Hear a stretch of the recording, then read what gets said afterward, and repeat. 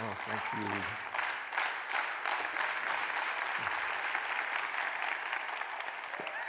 Thank you. You're fun.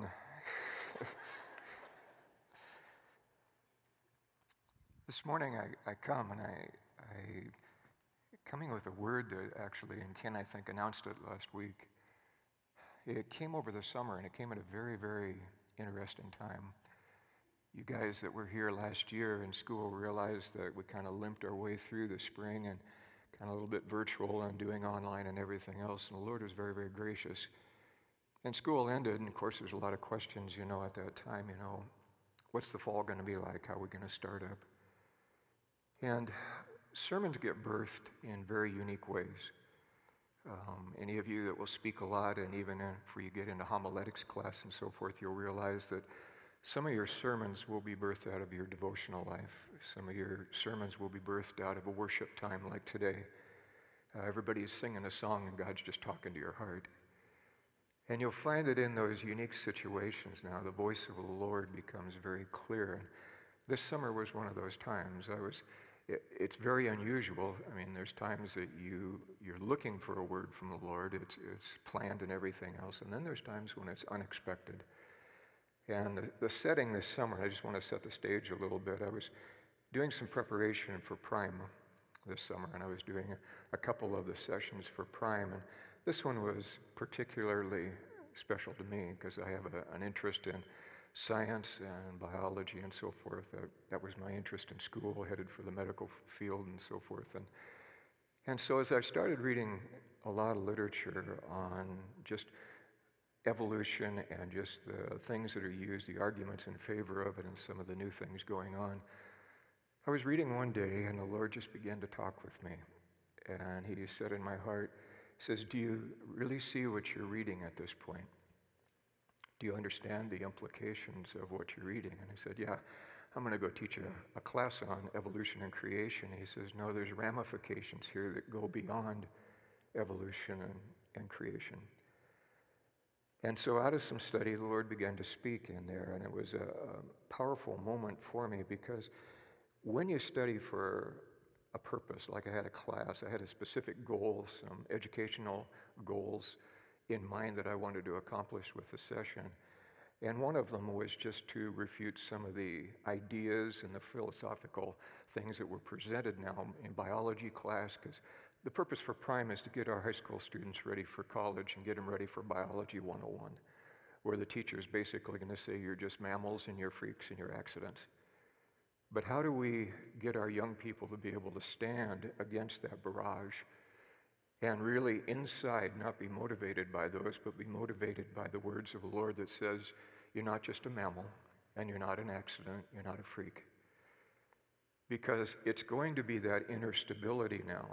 It's going to be that different worldview other than the naturalist, materialist point of view. It's going to be a different worldview it's going to take that to counteract just the barrage of stuff that's coming. And I was studying through one of this, and any of you that are apologists, I know some of you like apologetics and so forth, and apologists are great. I like them, Yeah, but apologists have an interesting thing because apologists are usually trying to correct wrong things, and so they're deliberately always looking for bad things. They're looking for things that they can attack. They're looking for ideas that are wrong. And rightly so, but you can almost get in a defensive mode after a while that you miss some things that you run across and that are really God talking, but yet you just reject it because somebody who wasn't in church didn't say it. And I ran across one of these things, and it began to germinate in my heart because I was looking all over and I was studying a lot of the writings of Charles Darwin and some of his stuff that he came up with. And Charles Darwin hit the world with a premise, and it's something he was trying to prove in all of his investigations and everything else. And that is this, and this is Darwinian evolution. He says this: change occurs in nature through random accidents with no direction from a deity. Hear that again. Changes take place now as random accidents in nature with no direction of a deity. And where he got off track was when he put that last little phrase in there, with no input or direction of a deity. Because the truth is this: changes happen in life, but not because of accidents. They happen in life, and what we're going to find is this: people will learn to change in those situations because of a God-given design, not because of a random accident. And we begin to look at this, and I begin to understand now that sometimes we throw out the baby with the bathwater, and so we throw out Darwinianism and say, well, no, we don't change in whatever at all. But the Lord says, yes, they do. My kids will change. They're going to start a zygote, and they're going to go to an embryo, and they're going to go to a fetus, and then they're going to go to an infant, and they're going to grow to an adolescent, they're going to grow to a young adult, and then they become an old geezer, all right? Life is constantly changing. We're designed for it. God actually built that into us. It's one of the divine mechanisms so that we don't stay babies forever. And in looking at this now, God began just to talk with me because I found this. Darwin observed a fact, but he explained it wrongly. He observed a fact, and that is things do change. Of course, he called them mutations. He called them accidents and everything else. But things do change. And he tried to explain it in his natural mind. He actually tried to explain it in rebellion to God because he was running from God at the time he came up with the theory. He was mad at God because he lost a daughter, and he was bitter that, that would touch his family. But Charles Darwin originally went to school to become a clergyman.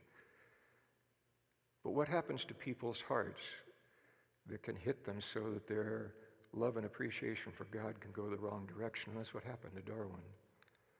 But just a few years later, after he published now The Origin of the Species, another man published a work. His name is Gregor Mendel. And if you didn't pay attention back in science class, Mendel is the father of modern-day genetics. He's the guy who discovered genes and chromosomes. He's the guy that said that things can pass on hereditarily from one to another. It's not an accident, it's not a mutation, it's part of a design. And what makes Mendel so significant is this: he was a monk. He was an Augustinian monk. And he went into science and genetics to do just the opposite of Darwin. Darwin was trying to tell the world that changes come without God, and Mendel went into it to say, no, this is part of the design of an almighty God. And it's amazing how the motivation can touch two different people, and they can come up with such great different conclusions. But as we look at this area of genetics and come down, it brings us to where we're at today, because when we look at the area of genetics and so forth, what we're seeing in genetics is this: there is an ability within all of us to experience changes in our environment around us, and what has been designed into us is the ability to adapt, the ability to change. We can't always control the circumstances that are out there, but what we can control is our responses to them. And sometimes when people look at, what's going on around us, they say, Lord, how in the world do we relate to it? And God says, do you not realize the miracle that I've done for you? I have built into your genetic code the ability to change. Because if you couldn't, it would be hopeless. We would face all these challenges and we would hit a brick wall and say we can go no further. But the fact that I've put something in the heart of each one of you that says, there are certain things that don't have to stay the same, and let me show you how they're going to change, gives hope. It gives hope to each one of us, especially as we face this. And Charles Darwin came up with a saying, and it goes back to his natural selection, and that is the survival of the fittest. And I'm not going to buy into that totally, but what I will say is this: there is an important element of our life to be survivors, to face the challenges that we do and find the way that we can. And I won't use Darwin's term, I'll use a biblical term, so that we can face the things in life and be overcomers. Not just surviving, because surviving bears a connotation of just hanging on and hope that you outlast the situation. And that's the way some people are at today. They're looking at all the changes taking place and they say, I'm just going to curl up in a cocoon and see if I can outlast this, and then eventually it'll get back to normal. But maybe it won't get back to normal. Maybe it now will go on, and God says, let's change. And he wants to give to us some direction here, and this is what I want to touch on today a little bit, because the Christian walk is about change. I mean, look at some of the initial statements. We go into the Gospels, and Jesus told people, you need to repent and be converted. There's got to be some changing going on here. And if you do, you're going to become a new creation. You're going to put on a new man. And if you hang in here till the end, you're going to be part of a new heaven and a new earth. Things are going to change. And he begins to lay out for us a beautiful picture of what's coming in the future. And so when we came this fall, and that's where this word originated, I was really asking the Lord this summer, what do we need to have in our souls to help us face all the changes we're seeing around here? How do we handle this? And he began to speak to me, and he began to share some things, and I'd like to share them with you. Romans chapter 8, and I'd like you to just turn there, because these are the bookends. I'm going to start the message with Romans 8:28, and I'm going to end it with Romans 8:29. Romans 8 is such a crucial chapter because it describes now really Paul's eschatology. He's going to talk about, the creation's going to be renewed. He talks about us being renewed. He talks about now the spirit of adoption that's going to take us in. We're going to become glorified. We're going to be in the presence of God. He brings everything now to its logical conclusion. But as he paints this amazing picture of the future, then he goes back and says this, but I'm convinced that before that day comes, there's certain things that may try, but they can never separate you from the love of God. And they may seem formidable, but let me tell you this, God's bigger than those things. And so in Romans 8:28, and this is a scripture I'll start with today, he says this, for we know that all things work together for the good of those who love God and are called according to his purpose. We read that, we hear that, we probably memorized it at times too, but the all things that work together includes COVID. It includes wildfires that give us a rating, an air particle rating over 500. It talks about potential economic collapse. It talks about 100 nights of rioting in the street. It talks about the potential chaos that the next election is going to bring. That's part of the all things. Those things are not outside the realm of what God can do to work things together for what? A purpose. A purpose. For those who love God and are called according to his purpose. There is a cooperative effort that goes on there, and I think it's very important that we see the nature of this cooperative effort. So I've got a few slides, and we're going to throw them up. Hopefully they'll come up there. And these are just some things I want to walk you through as we go through, just some simple points. The first one is this. God has a plan for your life before you do. He has a tremendous plan for your life before you do. And if they don't come up with, there we are. I'd like to take you to a famous passage here, Psalms 139. If you got your Bibles, open it up with me. We use Psalms 139 when we're preaching messages on the sanctity of life. We use Psalms 139 when we're fighting abortion and so forth. But I'd like to use Psalms 139 today as the heart of an individual that stands before the Lord, being transparent, and he's fully aware of all that God knows about him and all that God has planned. And he starts in verse 1, it says, Lord, you have searched me and known me. You know when I sit down and when I stand up. You understand my thoughts from far away. My words, verse 4, before my word is in my mouth, you know all about them. This guy's fully aware of something, and that is God has a very intimate understanding of him. That even in the middle of his circumstance, God is aware of his words and his actions and his thoughts before they ever take place. And I think that's really important. Because we need to not just focus on what's going on around us, we need to see behind that to one who's really controlling what's going on. And he goes on down there and he says, where can I escape you? He basically says, I can't get away from you. God says, good. That's a good thought. All right. So when you're out past curfew, realize I'm with you at this point. All right. And he says, I can't escape. When I go to heaven, you're there. If I go to Sheol, you're there, and so forth. And then verse 12, even in the darkness is not dark to you. It may be dark to other people, and I may be able to hide it from other people, but I can't hide it from you. He says, for it was you who created my inward parts. You knit me together now in my mother's womb. And I will praise you, in verse 14, and this is the verse, I will praise you for this reason. I have been remarkably and wonderfully made. This person now, as he is thinking about God and God's intimate involvement in his life, is aware of this. You made me fearfully and wonderfully. And even though I may look around and see circumstances and so forth, I can never lose sight of the fact of what you've made me. The intricate work of God in my life. Look at some of the scriptures I've got up here. Jeremiah 1:5. God talks to Jeremiah and says, before you were born, when you were in your mother's womb, I appointed you. I chose you. I had a plan for your life. I knew about you better than you did. You see there in Jeremiah 29, famous passage that people love to quote. God comes down and says, I know the plans that I have for you. Plans for well-being and not for disaster. And my plan is to do this, to give you a future and a hope. Lord, do you know what's going on? Yeah, I know what's going on. But there's a future past this. And there's a hope past this. And I know my thoughts towards you.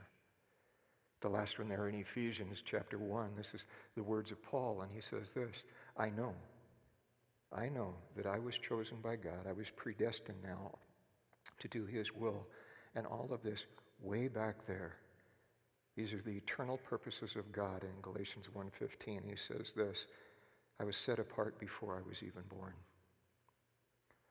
Can I trust my life with a person that knew me intimately before I was born? Now, look at the next slide here. This is just a beautiful picture of in the Bible as we look at some people. The 7 people that you're going to see listed there are all people who were named before they were born. These are people in the Bible that when a woman became pregnant or so forth, the Lord or an angel came and said, oh, you're going to call his name John. Which means what? Before these people ever came out, before they ever lived and so forth, God identified them so much that he already gave them a name. He knew them. He knew them intimately, and he's actually going to describe the things that they're going to do in their life as they're born and so forth. And you look at some of these guys in there, and some of them were good, some of them were bad and so forth, but you look at them and God says this, I know my people. I know what makes them tick. I know how they're made up and so forth, but I know them well enough to know what I can still do with them. We also go down and we look in other places in the Bible, like in Jeremiah chapter 1 and verse 12. When Jeremiah was given this amazing word about his birth, God then follows it up with this, and he says, I want you to know that I watch over my word to perform it. And just like I told you, I picked you before birth, I'm also going to watch over that word to make sure it comes to pass. I know that it's going to be tough, and there's going to be things come against you and so forth, but realize this, my word never returns void. I don't say it unless I know I can keep it. And God speaks over their life, and he gives them amazing identities that are out there. Our identities are in God too. He's called us as unique individuals. He's called us into a corporate body, but so beautiful are we there. And our next slide we see is this. God's calling involves one very important step. It involves you being here. The wisdom of God involves you being here. Your time at PBC is a piece in the mosaic of God's overall picture for your life. And you may think, well, I came here because I was just getting away from something. Well, you may have come here for those reasons. God brought you here for another reason. Because there's all kinds of different goals and plans. Your pastor may have had a plan for you. He wants you to grow up at PBC so he can use you when you get back home. Your parents had a plan. Get out of the house, you know.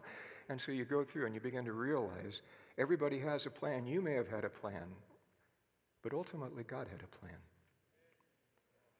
And God says, I want you here for a certain amount of time because there's going to be something that's going to change in your life that's going to be essential down there. You saw pictures of two guys that were here.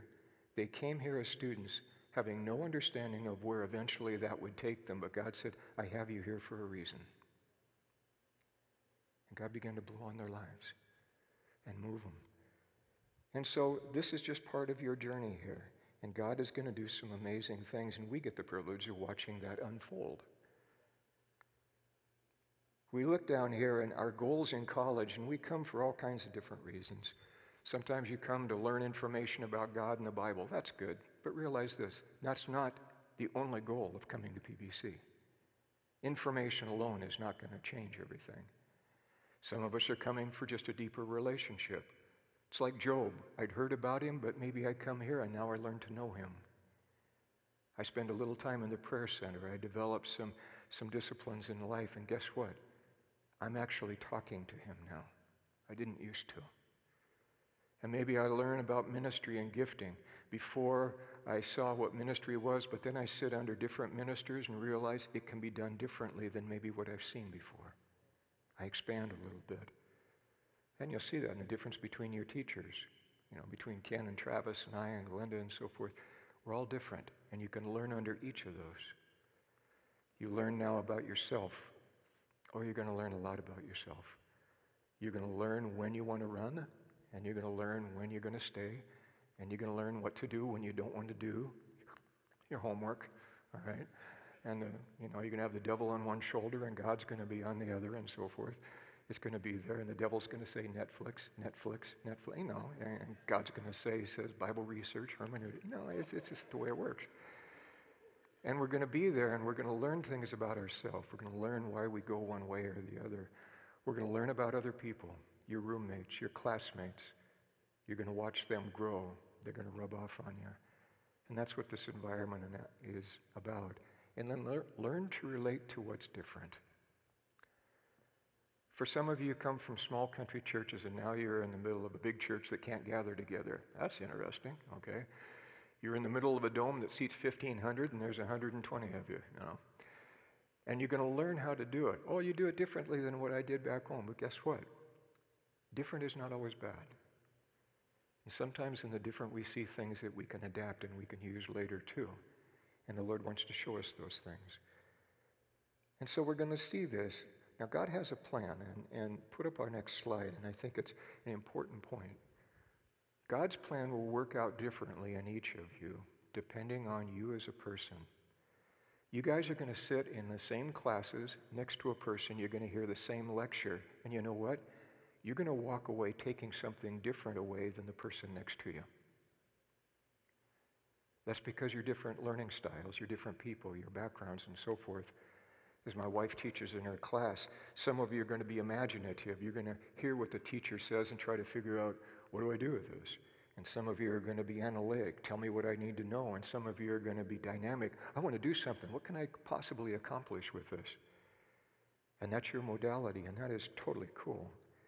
People are different. And you come here different, and this is the amazing thing about genetics. Each of you is genetically unique. You're programmed that way. And in your cells of your body, you've got this unique genetic code, and you come here and so forth. And when you look at your life, you need to come to grips with, and so do I, your uniqueness in comparison to what other people's uniqueness is. And we have a tendency as people, because we compare everything else, we have a tendency to go into something and say, well, I'm not like that person, I could never do that. And God says, wait a minute, just a minute. Can we stop and can we look at some people in the Bible just for a minute? And let me give you some. I'm going to give you a list of siblings. These are some guys. This is our next slide. These are guys in the Bible, and what I'd like you to see is the differences between them. Even though they come from the same family, and you're going to tell they have familial DNA. But there's things that are different too. Cain and Abel. Do you realize that Cain has more words recorded in the Bible than Abel? And he's the bad guy? But yet Abel has the lasting testimony in Hebrews chapter 11. When you look at Jacob and Esau, how different they are. Jacob was an ordered man. He was a domestic man. He lived in his brother was independent and passionate and everything else. They were twins. Very different. We look at Moses and Aaron. What a pair, brothers. Moses is the writer. He writes 5 books. His brother doesn't write any books. He's just the talker. And how many of you come here and one of you is the student and the other one's just the socialite? Okay. That was Moses and Aaron. And Moses, even though he wrote 5 books, he stuttered when he speeched, when he talked. Which means what? He needed somebody who could complement what he couldn't do in that realm. God gave him a companion. Look at Peter and Andrew. Now, we always read about Peter, but you know what? Andrew was just as much a disciple as Peter was. And he was the quiet little brother. He's the one that followed in the shadow of his big brother and so forth. But guess what? He didn't have his sins recorded in the Bible for the whole world to see either, you know. So if you're going to be out there and an extrovert, there's a warning, all right? There just is. You look at John and James. John's going to write 5 books of the Bible. James isn't, but he's going to become the pastor of the mother church. They're different. And God had a role for each one. In fact, if we go down, we're going to see down through history, and our next slide I'll put up here. Amazing thing we see in history is this. God oftentimes brings together very unique people that are very different, and he joins them at the hip. Down through history, and I just picked up a couple. There are books written. I think I've got a PowerPoint that's got some on here, but Martin Luther and Philip Melanchthon. Now, Martin Luther was that robust, extroverted, vulgar, rude Jewish monk, or German monk, and he came on and he loved his beer and he loved his theology and so forth. Philip was a skinny, sickly little guy that sat in his little room and wrote theology. So here, Luther's out there yelling at the Pope and doing all this, and Philip's down there just writing stuff out. But you know what? Philip kept Martin from dissolving. He gave Martin the theology. Martin had the gusto, he had the extroversion, Philip had the contemplativeness. And God joined these 2 guys together, and guess what? They started the Reformation. We would look at them and say, that's an unlikely pair. Martin needed Philip, and Philip needed Martin. We look at Steve Wozniak now and Steve Jobs. Steve Wozniak was the inventor of the PC, and Stephen Jobs, Apple, and so forth. And look at the difference between them. Wozniak said, solitude is a place where creativity is birthed. And yet Steve Jobs is out there, he's selling things in front of Apple conferences. Very different personalities, and guess what? They both accomplished some amazing things. Rosa Parks, a little seamstress, and Martin Luther King Jr. Martin Luther would go out and lead the rallies and make the statements and walk in the parades. All that Rosa Parks did is not give up her seat on a bus. And yet Martin Luther looked at her and said, she's the catalyst. All of my talking doesn't do as much as a courageous little secretary. God joins together amazing people. We can see Eleanor and Franklin Roosevelt, a married couple, yet they were dynamically different. She was into social justice and he was just into public policies and so forth. I say all that to say this. You come to PBC and God is liable to yoke you up to somebody who's very different. But you know what? The 2 of you together will accomplish things that you could never accomplish individually. This is the plan of God. And the plan of God will go beyond yourself at this point. And so we look and we go down and we begin to look at this, and pull up the next slide, as we will. The next slide is going to say this, that basically our cooperation with God involves knowing ourselves and how we relate to each other. One of the most crucial points in our journey is that we come to grips with and become settled with who we are, what God has made us, what he has designed us to be, and so forth. It stops all striving, it stops comparison, it stops envy, it stops jealousy. What comes out of it is just a gratitude for our great God, who he didn't have to choose us, but he chose to. And he comes and he says, now I'd like to talk to you, and I'd like you to step in and do some stuff here. But first of all, you need to understand yourself. Understanding yourself will let you know how you can cooperate with me. And the next slide, I think I put up some sources for you. There's some books that, for some of you, that may struggle a little bit when you look at yourself and you come up with the idea that I am just inadequate for all this stuff that's happening. I can't face this. I think that when I look at some others that will lead chapel up here and lead worship and everything, I can never be one of those. And I think it's really important for some people to realize that all of this, the differences between us, is the genius of our Creator. He is the one who makes us unique, he makes us different and so forth, because there are strengths in some that others do not have. Not everybody has all strength. Some of the people that have the greatest strength, like Martin Luther, he's just that extrovert going out, was very insecure. And there were times that he would get depressed and everything, and that wasn't for his little runaway nun wife, Katie, propping him up and brewing beer in the basement. Martin wouldn't have made it. He needed somebody else, because even though he looked to be so strong, there was a vulnerable point where he needed to know who he was and how much he needed other people. And there's a great book here, The Genius of Opposites. There's another book called Quiet. For you that are quiet, and you sit in class and the teacher asks a question and you will never answer, you've already committed, before God and country, I will never ask a question in class, That's about 90% of you right now, thanks to millennials, all right? And so you go and you look at this, and what she says is this: sometimes people look down on those who are quiet, but they don't understand them. Sometimes people are quiet because they're thoughtful. Some people talk without thinking. Some people think and then they talk. Okay? And we need to understand ourselves. We need to understand how we fit so that now we can begin to appreciate, rather than fight against the design of God in our life, we begin to cooperate with him. Begin to say, let me walk in sync with you at this point. Let's go to our next slide. Part of the plan of God for your life is going to come from input from the outside. It's input from the outside. You and I are all made up of external factors that have contributed to us. I mean, I'm made up of things from my mom and my dad. I got some things from my dad. I got some things from my mom. Then there's stuff I wonder where it came from, but you look at it and it all comes in, and that's our DNA. That's the stuff that's been passed on to us. But then there's stuff we get from God. This is part of his calling in our life. This is part now of where he appoints us, like he did with Jeremiah. This is where he comes and he begins to equip us. And this equipping now is such a vital thing, because God takes who we are and he adds to it a supernatural ability that can now take what we are and make it accomplish some amazing things. He says, well, I'm just shy. Good. Then you'll have empathy for shy people.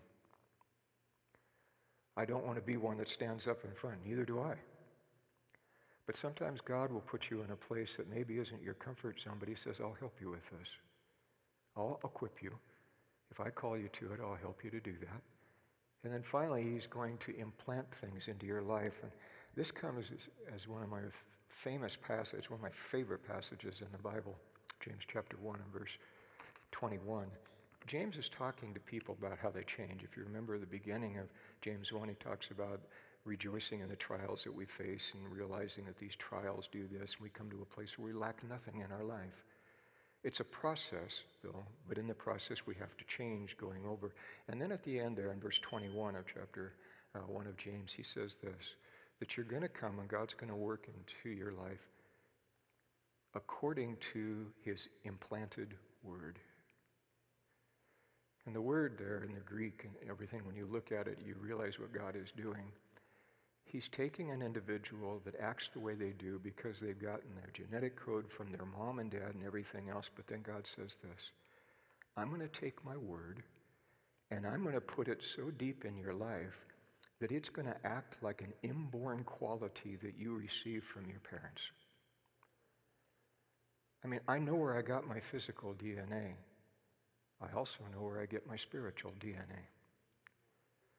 And God is going to come down, and what he's literally going to do is he's going to divide some of those genetic chromosomes, and he's going to say, there are some principles I want to insert, and I'm going to insert them, and guess what? It's going to become part of your genome. It's going to become part of who you are. It didn't start with you, but it will be implanted in you. And that's one of the reasons that you're here at PBC. God is, through class and homework and everything else, he's going to take and plant his word in your spiritual DNA. He's going to restructure it, and that will determine the kind of person you are, how you act, and so forth. And we need to understand the role that happens. You say, well, can I go to an altar call and can they pray for me, and can that just happen? No. If you know anything about agriculture, you plant a seed and it takes time. And God will plant a lot of seeds in your classes, and they will grow. And before long, you find yourself doing things you didn't used to do, and God said, told you. See, my goal for you is that you share the divine nature, which means I've got to get the divine nature into your nature. And one of the vehicles I'll do for that is my word. Now, once we begin to know what God wants to do with our life, then our next slide says this. Our self-image now is going to be really affected by what we know. Our self-image is the compilation of what we think we are, our limitations, our strengths, or whatever. We have a picture of ourselves, and sometimes our picture of ourselves is not the same one that God has. Sometimes our picture of ourselves is very small, and God says, you don't see the potential that's there. And somewhere along the line, we have to come and we have to allow God to show us who we are in his sight. You are accepted in the beloved. You are one of my precious kids. You are the apple of my eye. And God begins just to dawdle over his kids and say, you don't know how much I love you. And we'll see here now that we go into 1 Corinthians chapter 12, that amazing chapter there about gifting and so forth. And this is what Paul helps us to understand a little bit so that we can function with the sameness that we have. That is, there's many gifts by one Spirit, there's many ministries by one Lord, and there's many extensions and so forth by one. And he goes down, he says, there's a lot of things that we share, but there's a lot of things that are different too. Understand the commonality and understand the distinctions that are there. Because if you don't, then what will happen is this, and you read it down there in the passage, you won't understand the unity and the diversity that both of them take place at the same time. You'll think that everything either has to all be the same, or you won't understand, or I'm just going to be different for different sake, when I should be alike in some sense too. But what can happen so easily, and this is what chapter 12 says, if I don't understand who I am, I will either not think I fit, oh, I'm not an I, so I'm not part of the body, or I will come to the conclusion that I don't need anybody else.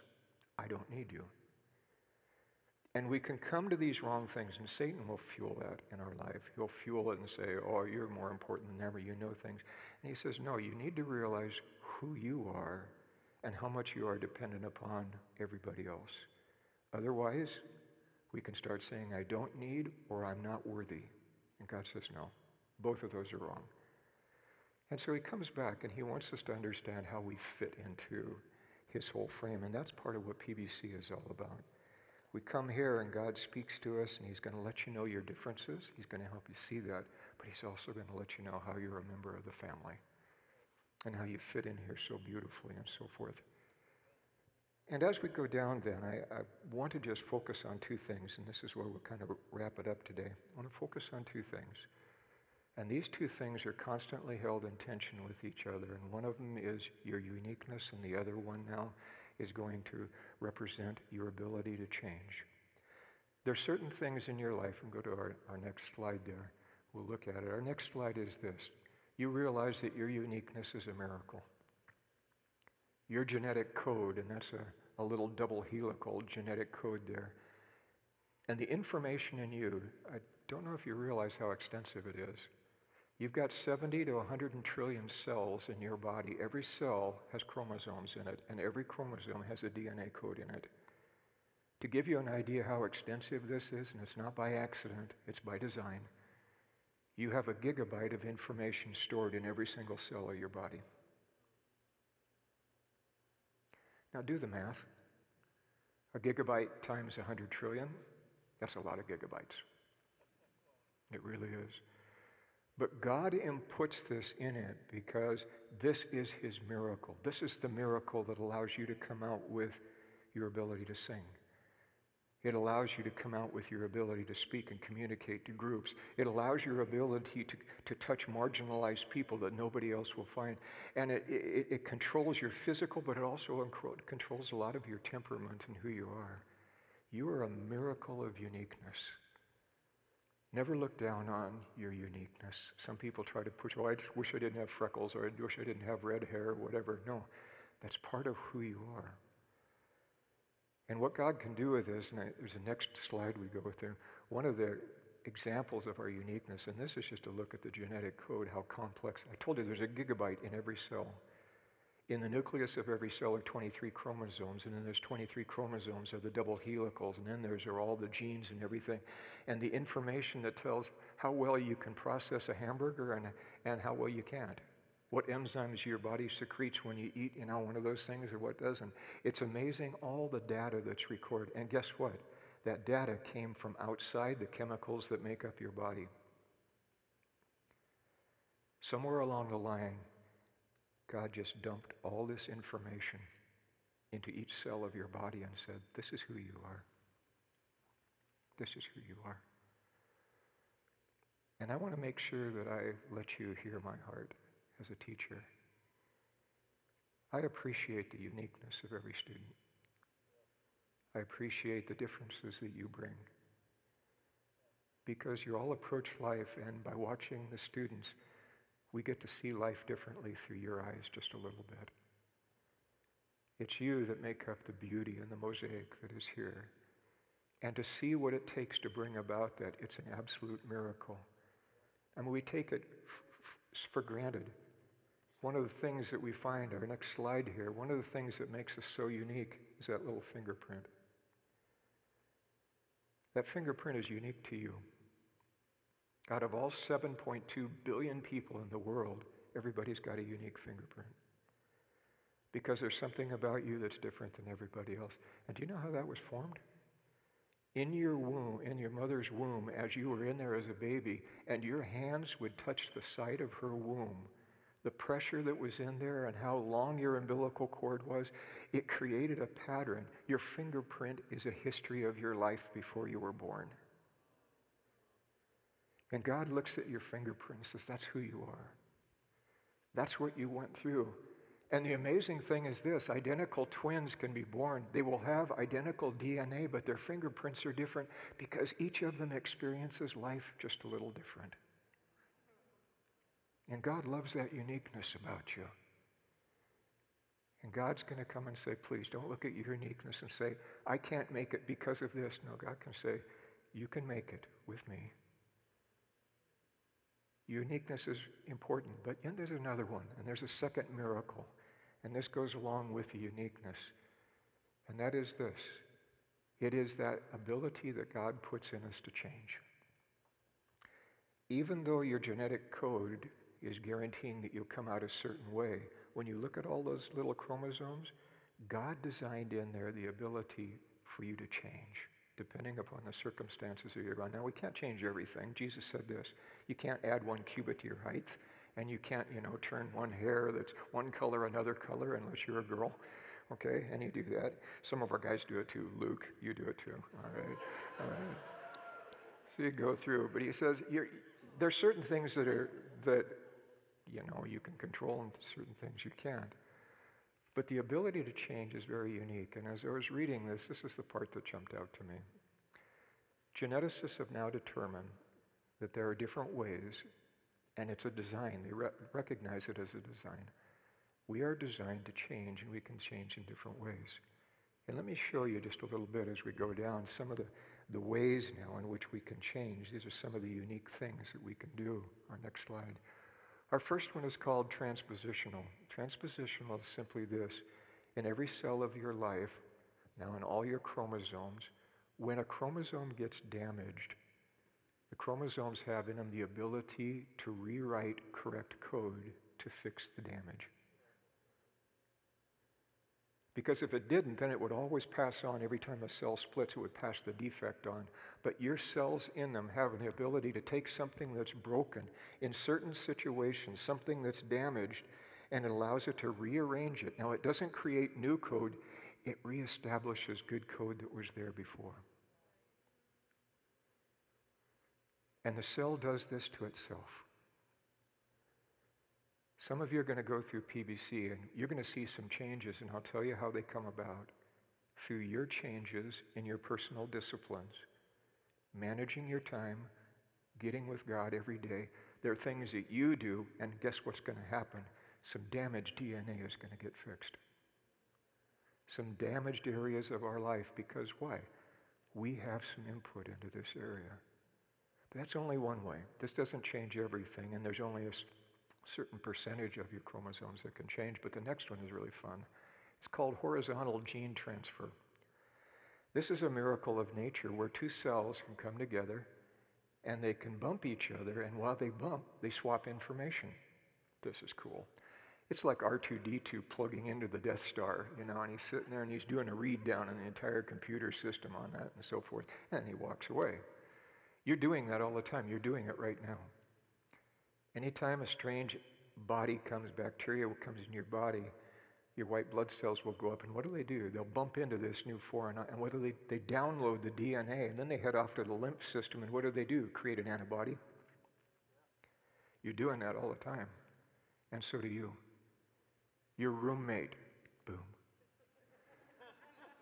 People in classes, boom. The private time you spend with a teacher, boom. And it's those divine connections that do what?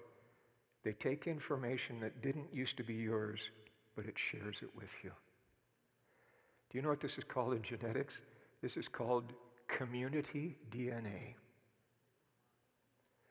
It's where a group of cells together begin to share and cooperate with each other. And it's through the connections of life that new stuff comes to us. But the last one we'll go through, and this one is really fun. This is called symbiogenesis. Now, this is a funny little thing.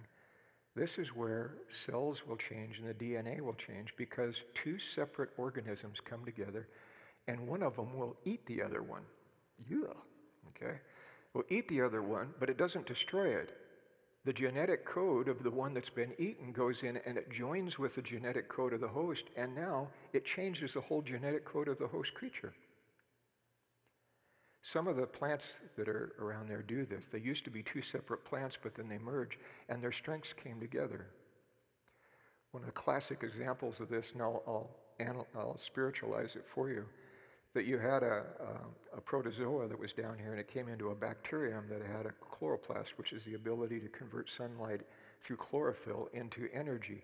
The original protozoa did not have that, but it ate up, and before long, this little guy was inside, and suddenly the protozoa had the ability to convert sunlight into energy when it didn't have it, but it has it because something's living inside of it that was separate and distinct from it, but now it's part of it. I hope you caught the analogy. The Holy Spirit has now come and he lives in you. When you were born, you were a child of darkness. You didn't know what to do with light. But he was created in the presence of light. When the Holy Spirit comes down and moves into your life, guess what he's going to do? He's going to give you the ability to process light and turn it into energy. Why? Because the glory of God living within you. As we wrap this up, and this is my word to you, don't fear the future because God has put you in a unique place because you are fearfully and wonderfully made. Please don't let all that's happening in the streets blind you to the miracle that lives within. God has designed you with your strengths and so forth, and he's also designed you to be able to change.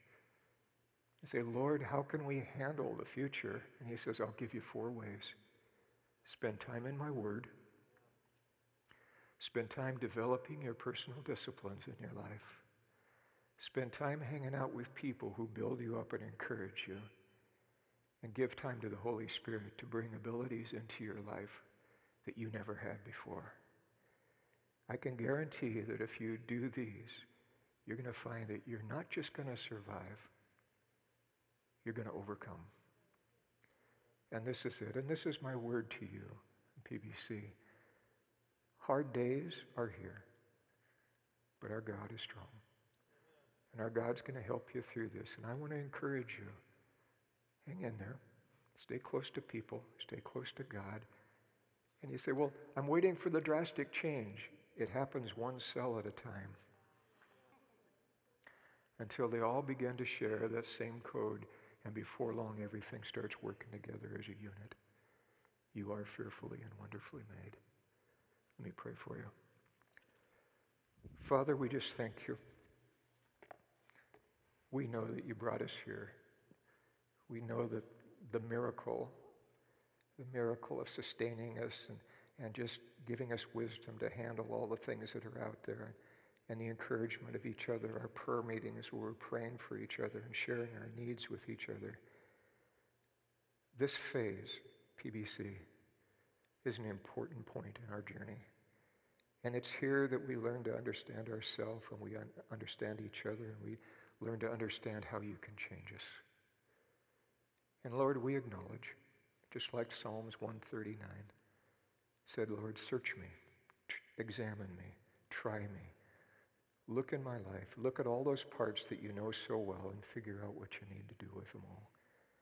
So that truly, like Romans 8 says, we can be more than conquerors through him who loved us. Help us all in these desperate days. We pray. Thank you.